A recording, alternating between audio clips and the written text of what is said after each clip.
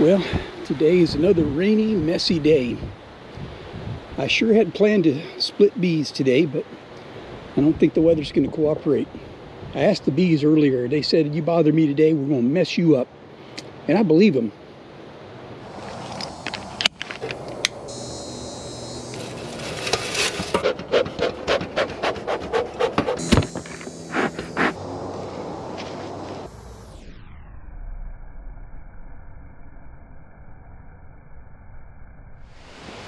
Hi. Well, another rainy Florida day. So I'm between showers at the moment, but that's not going to last, and this isn't the kind of day to do my bee splitting that I was hoping to do.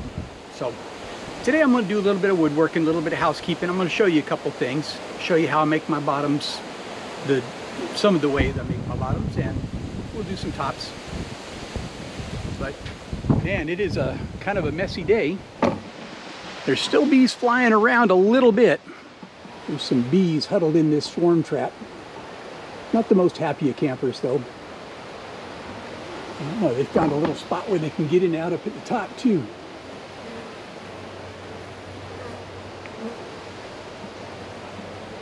All right. Okay, I'll try this with the mic this time, see how it goes. Now, this is one of those nukes that we built the other day. And to make my bottoms the way I'm doing it right now, I'm going to show you what I did. First of all, I cut some wood up. Now this is just furring strips. You can get this fairly cheap at the big box stores, Lowe's, Home Depots. So I cut that to 18 inches. I cut two of them, 18 inches, and two of them at 8.5 inches. You'll see how we do this.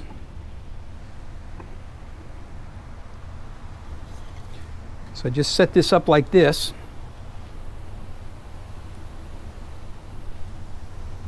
Try and get it as evenly set up in here as I can. Okay. Now, this is all I got left to my roll of what 1/8 inch hardware cloth. I'm going to have to get some more pretty soon.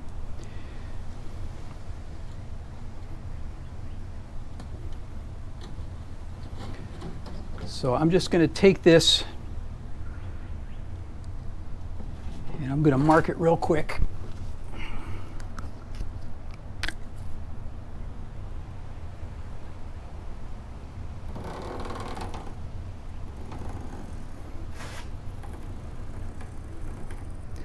Never seems to go quite straight somehow.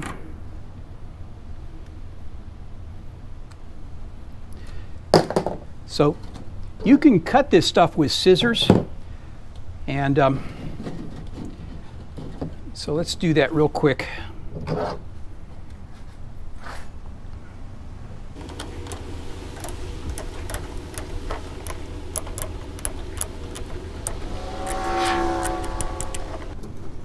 Set this aside for now.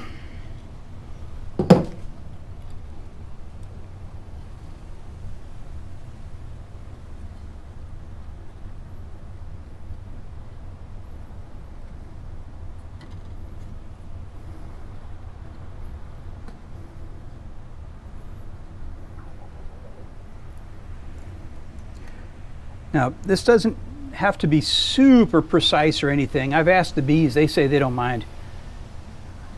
And what I'm going to do is, once I have it lined up fairly straight,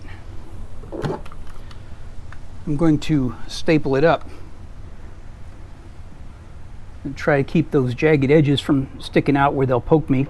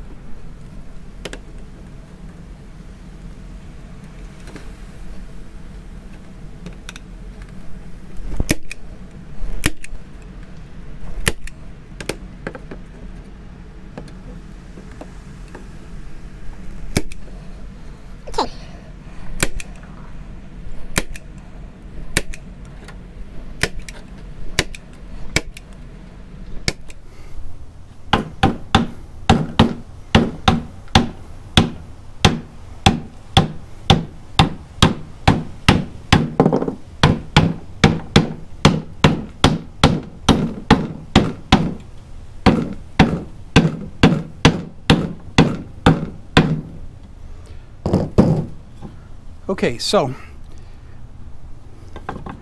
now just cut this little trim off.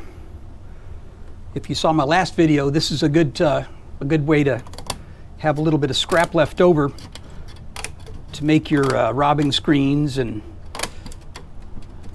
handy if you need to close off an entrance or something. So handy little scrap.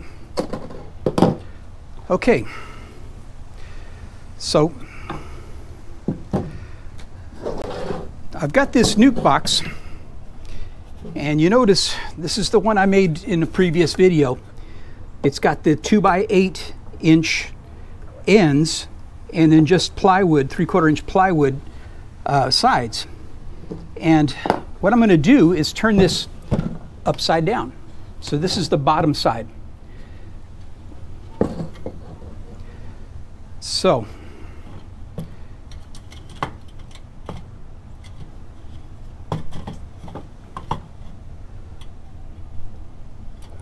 okay, now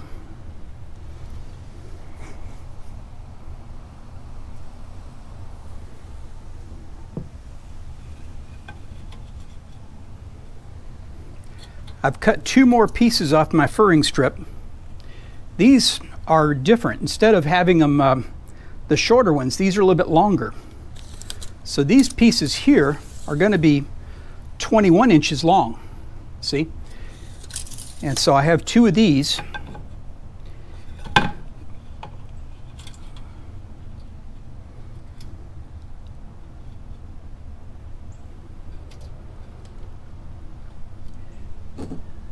And then I cut just a little piece of scrap that's going to fit right back in here.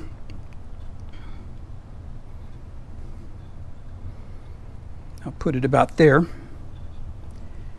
And I have a little short one right here, and that'll be for my entrance. Okay, so now get my brad nailer. These little Harbor Freight brad nailers are great. I love it. You always have to put a drop of oil in there first. And if you do that, these things will last you a pretty good long time.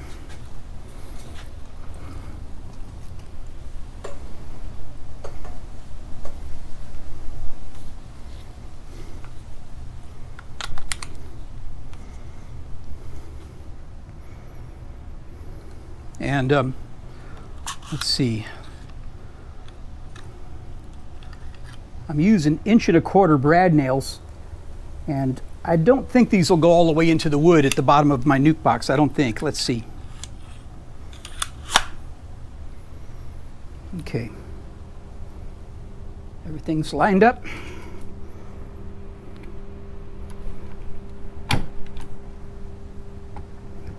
Ah. It's always better to turn the air on.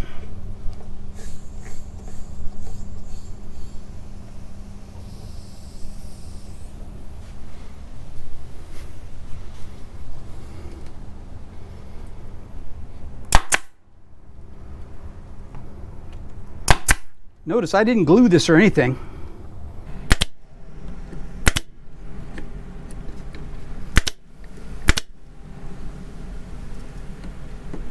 Okay. So I've got this little piece here that goes across.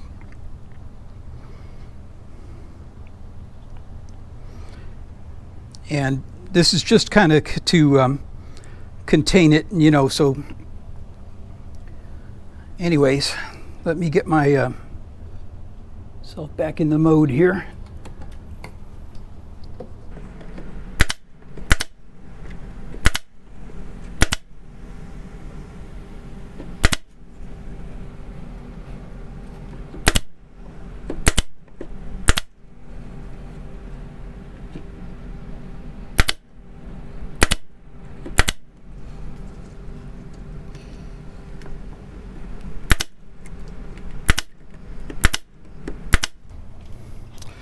Okay, so that's basically my bottom. not my bottom here. This is my bottom. So what I'll do is I will paint it, but it's got an entrance here. And once it's painted, what I like to do is just nail it or screw it down into the board with 4 spots. And that secures it pretty well. And that turns this nuke into a real versatile thing. Now, I have a funny relationship with the nukes. I don't like screen bottom boards for my 10-frame hives. But for my nukes, these are going to be mating. I'm building queens. I'm building, you know, groups of small bees. So this is a good way to go. So that's one bottom done. I'll do some more later. Want to do some tops? Okay, so to make the tops for my nuke boards, I've taken some plywood and I've cut it to 21 1/8 by 10 inches wide. And so I'm just going to, now I take these things here. This is not super critical, but this is just a 3/8 by 3/8 inch I cut on my table saw. And so I'll line it up here.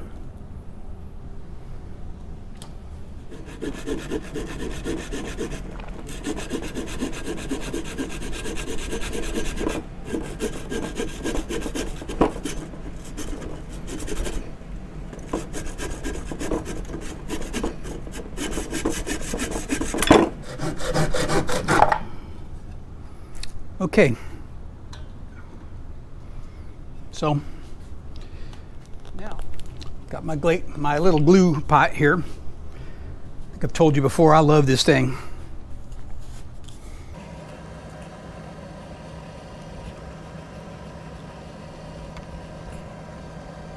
Now I'm going to pop this in with my brad nailer.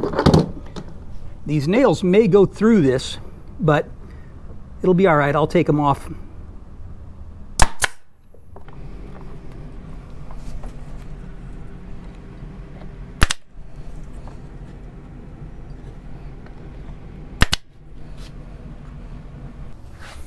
The main point to the brad nails, ooh man, that screw just went right out the side,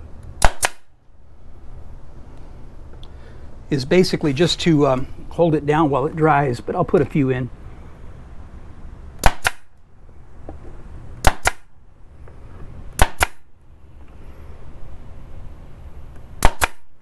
You always want to make sure your fingers are well away from where those nails go, because they will hurt you.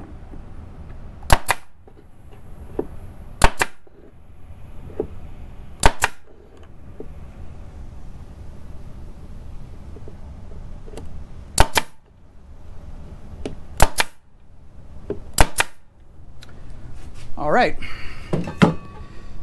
now,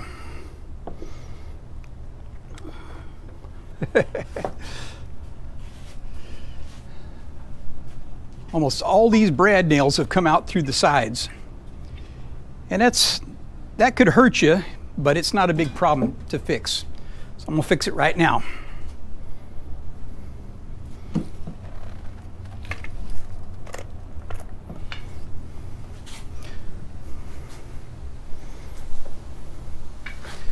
So my Harbor Freight angle grinder, I've just got a metal cutting blade in it.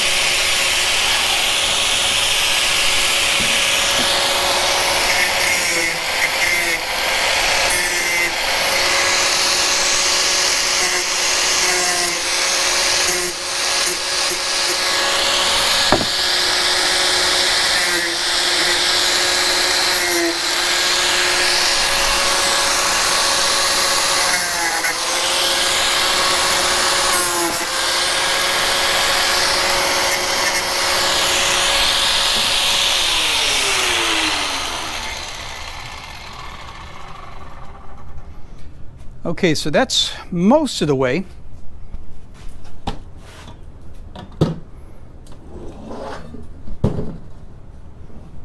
Actually, I'm gonna put this down on the ground.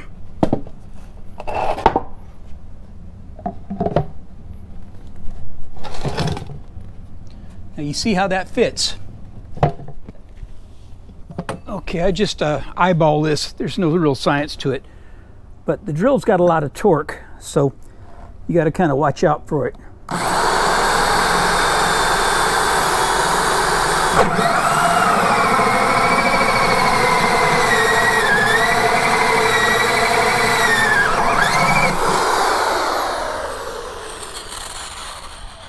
Just like that. Okay, so anyway, when you take these rings out after you take your hole saw, what I do is I just attach them to a little scrap of wood like that, and then they make a real nice cover for see. So that's how I do it.